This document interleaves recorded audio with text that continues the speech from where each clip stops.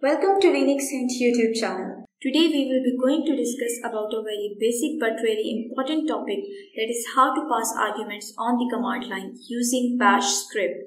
As you know, the command line argument is a parameter that we can pass to our bash script during the execution time. They allow a user to dynamically affect the actions your script will perform or the output it will generate. So to pass an argument to your bash script, you just need to write it after the name of your script. Let's do some practical work to get it clearly. For that, you need to open your terminal. To open your terminal, press Ctrl plus Alt plus T, or you can simply click right on the desktop screen, and here you can see Open in Terminal option. Click on it and you will get directly into your terminal. So to pass an argument to your bash script, you need to create a file. As you can see, I have already created a file here, argscript.sh.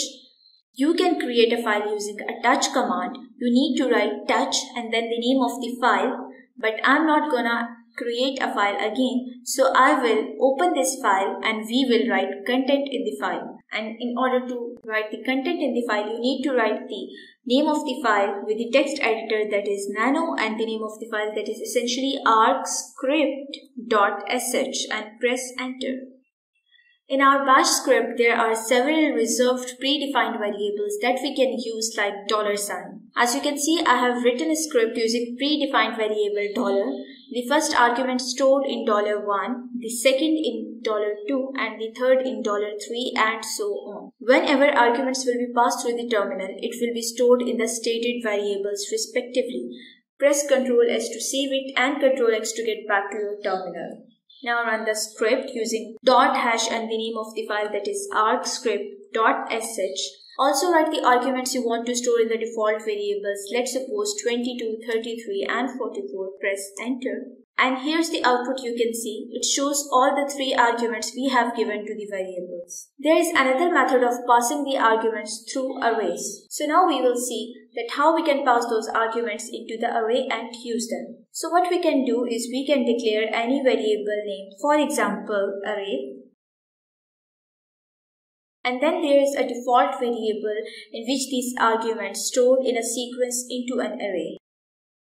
To pass that array, you have to put brackets and in double quotes write $@. So this $@ will store arguments as to an array, and to pass them, you just need to declare a variable and assign those arguments which are stored in this $@ into this argument, and now you can echo those arguments. So now echo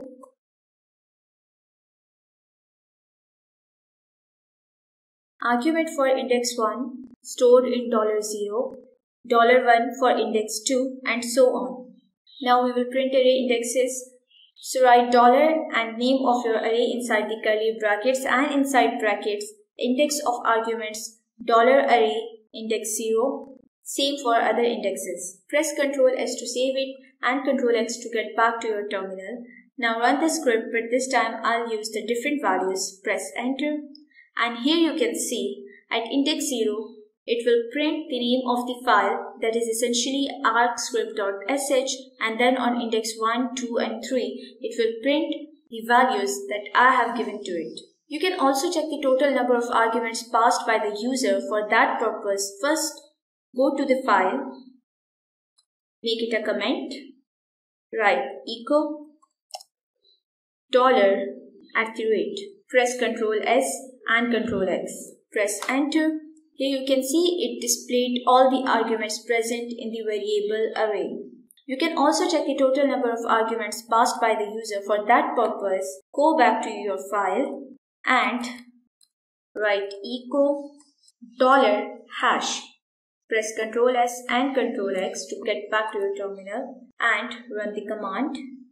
Here you can see it will print the total number of arguments, that are essentially 4. You can also get the line by line sorted output of arguments. For that, you need to write the script line by line using the echo command. So get back to your file.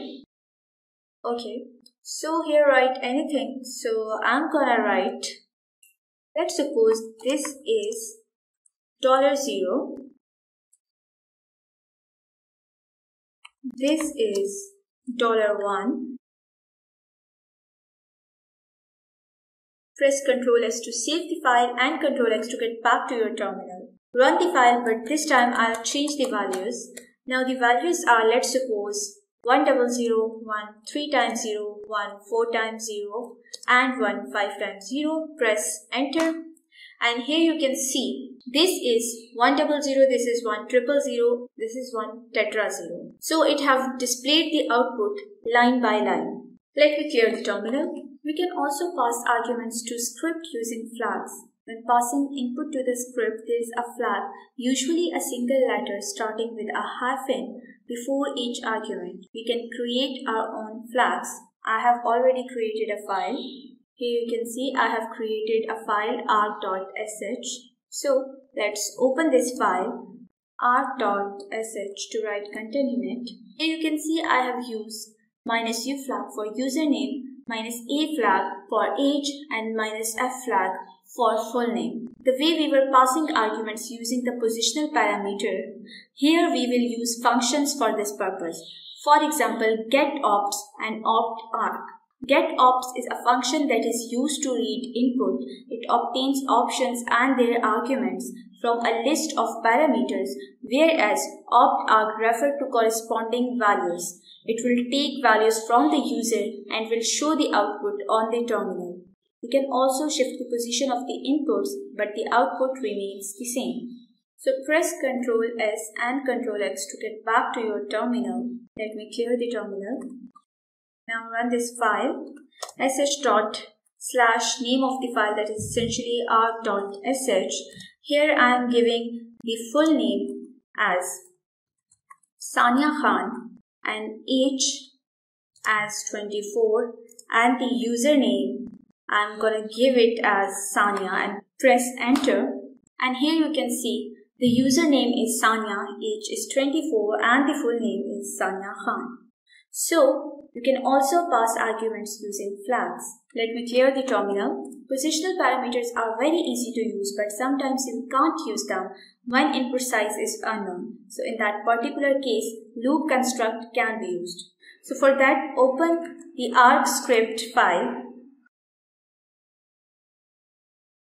And here I initiate a for loop for user in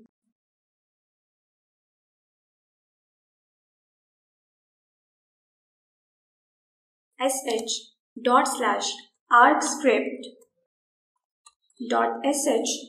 Give output to the arguments. Let's suppose Sania, Amna, Neda, Fiza, Varda, Palvasha, Tanya. Press enter. Here you can see using the $@ variable within a for loop, we had iterated over the input and processed all the arguments passed. So this is it for today. I hope you have enjoyed this video and it helped you to clear your concepts. If you need any help, reach out to us in the comments below. If you like this video, then give it a thumbs up. If you have not subscribed yet our channel, then please do so by clicking on the subscribe button and hit the bell icon so you can get notifications of our upcoming videos. Thank you so much. I'll see you in the next video.